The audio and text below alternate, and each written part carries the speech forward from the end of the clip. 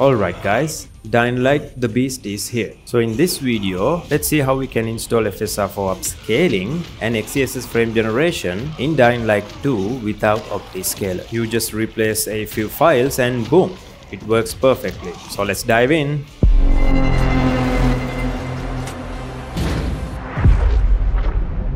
Installing this is super easy, no Optiscaler needed, just replace some files and you are good to go. Honestly, that's the best way to play Xlite right now, because Optiscaler is kinda broken at the moment. For this game, obviously. It works, but it causes a lot of issues with Xlite franchise even. So here's what you do. Open your Xlite 2 install location. If you are going directly from your install folder, this is the path right here.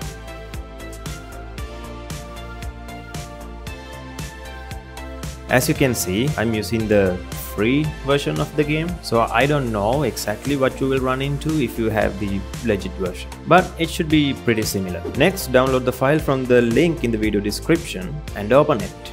Replace the files with ones inside, and that's it, you are done. Now you can play the game. When you are in game, head over to settings, video, scroll down, and you will see FSR 4 is enabled. XESS frame generation is enabled as well, and even XELL is enabled. Now here's the important part.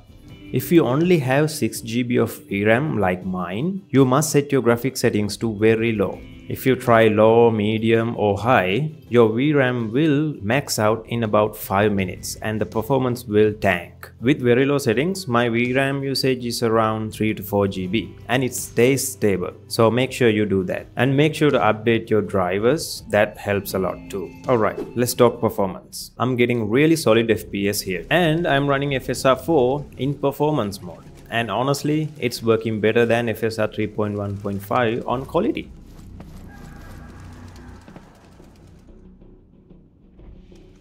With performance mode, I'm getting around 83 FPS. Switching to quality drops it by about 10 FPS. And yeah, even on very low settings, the game still looks surprisingly good. I don't mind it at all, and performance is smooth.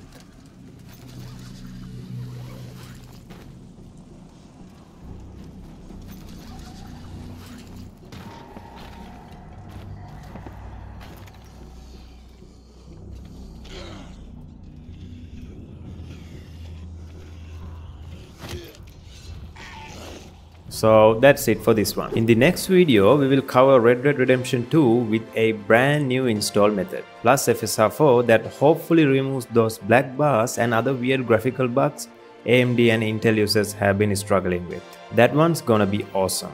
So stay tuned. Don't forget to like, subscribe and hit that bell. Adios amigos.